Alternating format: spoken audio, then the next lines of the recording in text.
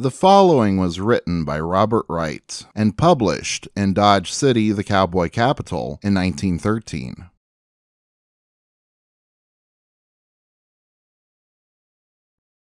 A game animal of the utmost practical value was the wild horse, which was hunted in a manner very different from that in which other game was hunted, and which was attended by peculiar difficulties and dangers. In the summer of 1878, Mr. J.T. Elliott of Dodge City, in company with I.M. Henderson and F.C. Foxworthy, started in pursuit of wild horses. An account of their experience, as related at the time, runs as follows. They struck a band of about 200 head of the finest wild horses they ever saw. After following them on horseback and afoot for 9 days and nights, they finally succeeded in corralling 48 head. They were 36 hours without water and came near perishing for want of it. Finally, the herd struck the Arkansas River, just at the time when they were ready to give up further pursuit, as they felt they could go no farther and must surely perish for want of water. New courage overtook them, however, and they stuck to their little band until the river was reached. They are holding these horses at Lakin. Mr. Elliott was in Dodge a few days ago, purchasing supplies for another trip after wild horses.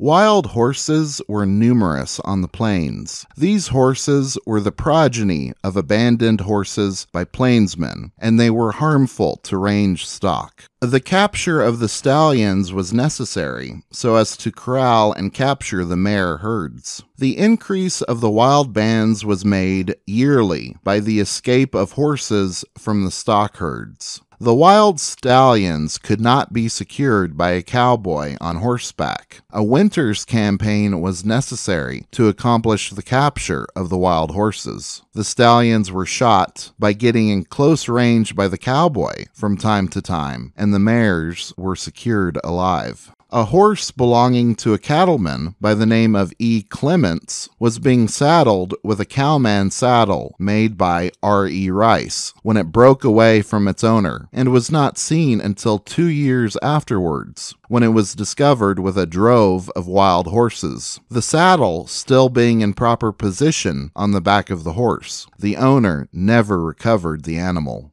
Robert Wright.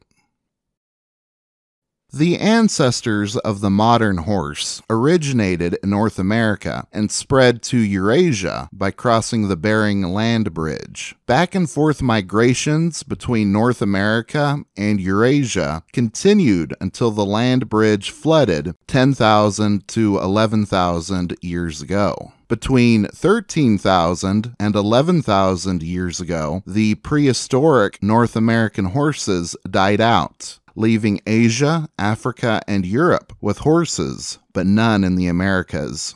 The Spanish brought horses to the Americas with their colonization of Central and North America in the 1500s and early 1600s. Some of their horses escaped or were abandoned, and many more were captured in raids by Native Americans. Even more horses became available after the Pueblo Revolt of 1680, in which hundreds of horses were left behind by the Spanish. As the horse population grew in North America, so too did the population of wild horses. The breed of horse first brought by the Spanish was the barb horse, a smaller, sturdy horse bred to survive in the North African deserts. Mustang horses are the descendants of these wild barb horses, although over the years Mustangs have bred with other domestic breeds of horse, and so Mustangs are a mix of different breeds. Some herds of wild horses are closer to the original barb horse than others. Although these herds are referred to as wild horses, technically they are considered to be feral, as they came from a domesticated population. The American West was a perfect habitat for these wild horses, with few natural predators. The population of wild horses decreased the farther north they spread, as harsh winters made both feeding and breeding more difficult. It has been estimated that during the 19th century, 2 million wild horses roamed the area between the Rio Grande and the Arkansas River. Large numbers of wild horses meant competition with farmers and ranchers who were trying to grow fields of crops and use grassland to support livestock. Many people in the American West either tried to capture and tame these horses or simply killed them, as they were considered to be a nuisance.